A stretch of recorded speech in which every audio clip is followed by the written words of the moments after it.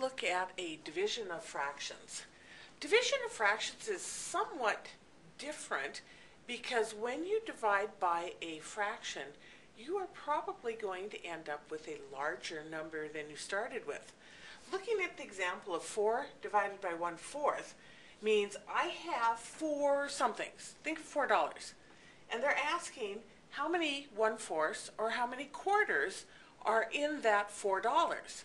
So thinking of $1, if I split it into quarters, I got 4 there. The second dollar, I got 4 there. The third dollar, same thing, 4 there, and then 4 there. So adding these pieces up, say that I have 16 quarters inside that 4. Now let's use the rule to find this so I don't have to draw pictures all the time. The first rule is that I have to change everything to an improper fraction. So the 4, the whole number 4, goes over 1. Now I know that 1 into 4 goes 4, so I have not changed the value at all. What I have now is 4 over 1 divided by 1 over 4. Now what I do is the number on the right, if I flip that over, this is called the reciprocal. The reciprocal of 1/4 is 4 over 1. I take the original number and I'm going to multiply by the reciprocal. Remembering from your multiplication, multiply the tops, multiply the bottoms, and reduce. That tells me there are 16 quarters inside that 4.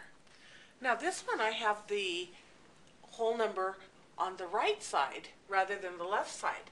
So what this is right now, changing it improper, I have 9 over 1. So this then becomes 6/7. Leave the first one alone always and flip the second one or the one on the right over so that you are multiplying by the reciprocal.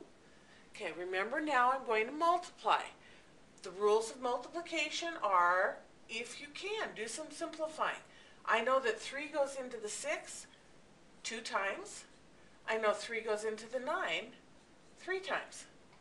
Now multiply the tops, multiply the bottoms, and if you can, you will have to reduce. Okay, again, I have to go improper first. 6 times 1 plus 1 gives me 7/6.